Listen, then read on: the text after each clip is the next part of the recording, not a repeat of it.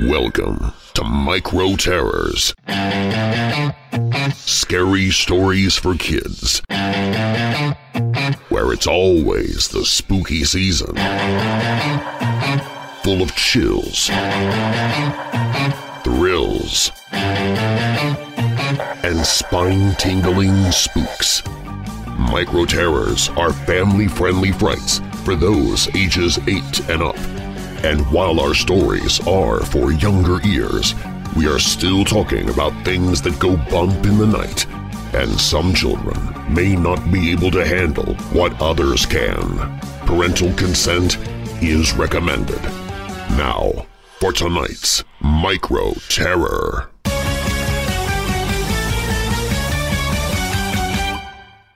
Can You See Me? By Ronaldo Katwaroo. The boys headed down into the abyss. The floorboards creaked under their collective weights, almost as if warning them of the dangers that would come from playing this game. Tommy dragged a bag of rice, a bag of flour, and a handful of salt from the kitchen down into the basement, cradling a curious old book that his younger brother had never seen before. Justin, being afraid of the dark, froze in the middle of the stairway, waiting for Tommy to flicker on the lights. "Can you stop being such a baby?" Tommy asked when he turned around and saw his brother just standing there. "Jeez, you're such a little dork," he scoffed, before turning on the lights so that Justin could make it down the flight of stairs. Tommy cracked open the mysterious book to read the instructions for the game. "Wait," Justin interrupted, "you still didn't say what game we're gonna play." Tommy chuckled at what his little brother had said. "We're gonna play a game called Can You See Me, dear brother? Now shut your yap while I go through the instructions on how to play." Justin hated it when Mom and Dad left Tommy in charge. All he ever did was scare the living bejesus out of him. It made him wonder what Mom and Dad would do if they caught them playing this game. Tommy, almost as if he could read his brother's mind, looked up from the book and glared directly at his brother. "Promise me you won't tell Mom and Dad, okay?" Okay," Justin said. "Don't just tell me okay," Tommy said in a mocking tone. "Swear to me. Swear to me that you won't tell them about what we're about to do." I swear on my life that I won't tell Mom and Dad. By the way, where did you get that book?" Justin asked, before his brother dove back into the instructions. "The library, duh," he responded with the typical teenage snark that would often get him in trouble with Dad. "Now can it, and let me run through the rules on how to play." Step 1. Make a pentagram out of rice. Then coat it with flour and sprinkle some salt. Tommy ripped open the bags and dipped his hands into the rice and then the flour before spilling the salt. Step 2. Place an inanimate object within the pentagram. "Inanimate object," he whispered beneath his breath. "Where can I find an inanimate object?" His eyes darted towards Justin, or rather what was behind him. "Hand me that doll behind you," Tommy demanded. "You mean Mom's old Raggedy Ann? That's the one." The life-sized doll fell into the shape and on the basement floor. "Step 3, Tommy continued, "summon the demon by calling its name 3 times and asking, 'Can you see me?' The pentagram will turn red, and once he arrives, run, hide." The demon?" Justin stuttered aloud. "Tommy, I'm scared." "Shh! It's just getting good!" Tommy insisted on reading the rest of the warning. "This demon will do anything to win the game. He's a trickster, one that you should be wary of. He's known to disguise his voice to that of the sounds of others. Do not fall for his tricks. Do not come out until after midnight.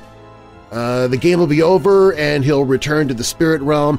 If he finds you before the clock strikes 12, your soul will be lost to his dimension, and he'll slither beneath your skin, take your place in the human realm while your spirit will be forever trapped amongst the dead. Invoking one of his 1,000 names shall resurrect the malefic being." Tommy looked back at his brother and feigned concern, widening his eyes and unhinging his jaw. "What's the matter?" Justin asked. "The book. It says you need to summon the spirit," Tommy said. "Me?" "Look," Tommy pointed out, passing possession of the dilapidated bundle of pages. "Says right here that the name of the ancient being must be recited 3 times by the voice of an innocent." "I still don't understand," Justin replied. "Why can't you do it?" Tommy patted him on the shoulder and replied, "You'll understand when you're older." Whatever that meant. "Now, come on, stop wasting time and pick a name to chant 3 times so we can get this show on the road." But what about the demon and the switching places and the turning red and the— "Nothing's gonna happen," Tommy interrupted. "It's just a goof, just a quick scary game you play with friends," he said. "Now stop being such a wet blanket and just call the name in the book already." Justin turned his back to the ritual, closed his eyes, and started chanting, "Arvoxum, can you see me?" "That's 1, Tommy said. "Arvoxum, can you see me?" 2. "Arvoxum, can you see me?" 3. Justin started panting, hyperventilating. Did it work?" "Don't turn around just yet," Tommy barked. "Keep your eyes closed." Tommy, with a sadistic grin, dug into his pockets and fished out a vial of red food coloring, pouring it all over the pentagram to prank his brother. Oh my God! Oh my God!" he exclaimed. "Well, what's wrong?" Justin asked, with his eyes still shut. "Look, the floor is red!" Justin took a quick look to see if his brother was telling the truth. "Ah!" Justin bolted upstairs, urgently searching for a place to hide, forcing a wicked, uncontrollable laugh out of his older brother. Tommy was in stitches, falling to the floor in a fit. He couldn't believe that Justin fell for it. "Justin!" he called out jokingly. No answer. "Hey, it was just a prank," he said. "You can come out from hiding. Nothing's gonna happen. There's no demon or anything." Upstairs, Justin remained silent, remembering that the book said the demon could alter its voice. Justin set a timer on his watch for 12 a.m. He wasn't going to come out until after midnight, as the book warned. "Justin, did you hear me? Come out and help me clean up this mess before Mom and Dad come home," Tommy yelled. Nothing. "Fine, be that way, dork!" Tommy gave up on trying to convince his brother. Checking his phone, he saw that there were only 5 minutes left until midnight. The game would be over soon. Justin would have to come out eventually. Heading back down into the basement, Tommy dragged a bucket and a mop down the stairs to clean up the mess. That's when he saw it. The pentagram had been smudged, and their mother's Raggedy Ann doll was gone. "Justin?" Tommy called out in fear. Did you take Mom's creepy doll?" Again, no answer. Suddenly the door shut behind him. The lights went out, and someone started walking down the stairs. "Who's there? Justin? This isn't funny! Justin!" The footsteps stopped. All was quiet. All was dark. And then— "Ah!"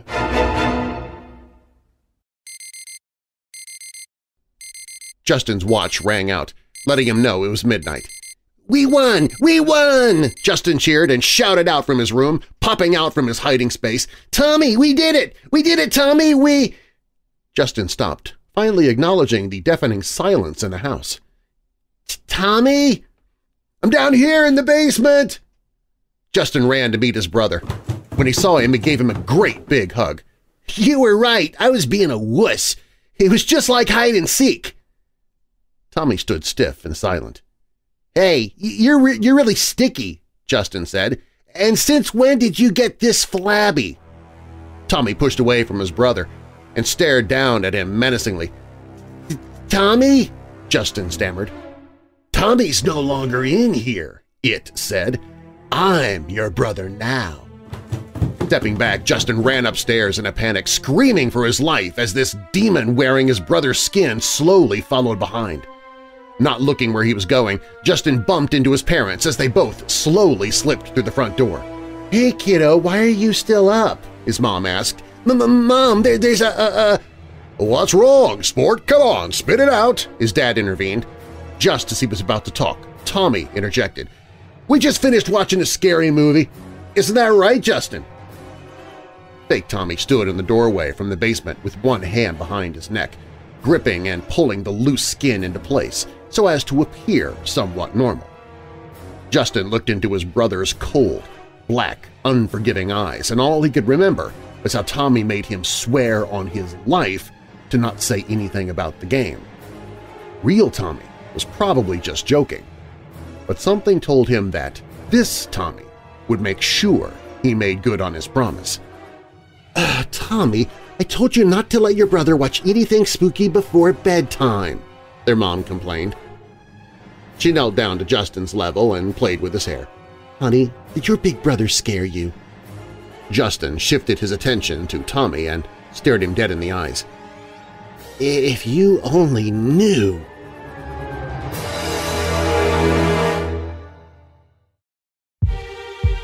Thank you for listening to Micro Terrors. Join us each Saturday for another scary story. For more fun, visit our website at microterrors.com, where we will also have spooky games you can print out and play, like wicked word searches, mysterious mazes, and more. Microterrors.com is also where you can find us on your favorite social media and even send in your own scary story for us to tell. Plus, you'll learn more about our author, Scott Donnelly, who has other horrors for both young and old. I hope you'll join me again soon for Micro Terrors, Scary Stories for Kids. Hey Weirdos! Be sure to click the like button and subscribe to this channel, and click the notification bell so you don't miss future videos. I post videos 7 days a week. And while you're at it, spread the darkness by sharing this video with someone you know who loves all things strange and macabre. If you want to listen to the podcast, you can find it at WeirdDarkness.com/listen.